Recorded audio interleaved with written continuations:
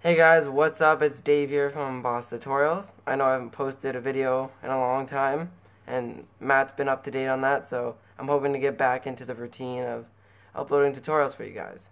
So today, I'm going to show you how to slow down or speed up your clip in Final Cut Pro X.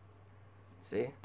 My version, 10.0.1. I don't know if that matters, but just put it out there. Okay, so I already have my clip in here and everything, so just let you see it. This is normal speed, just me running on the spot. And don't comment on the quality because I don't really care. I just did this quickly.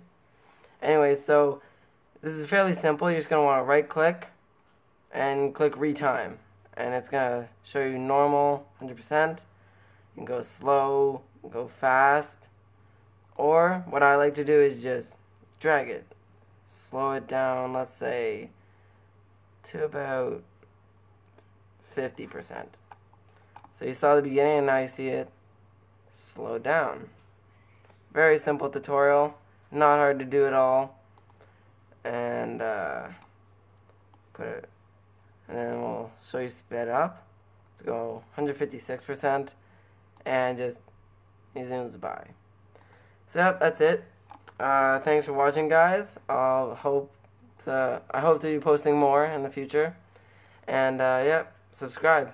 See ya.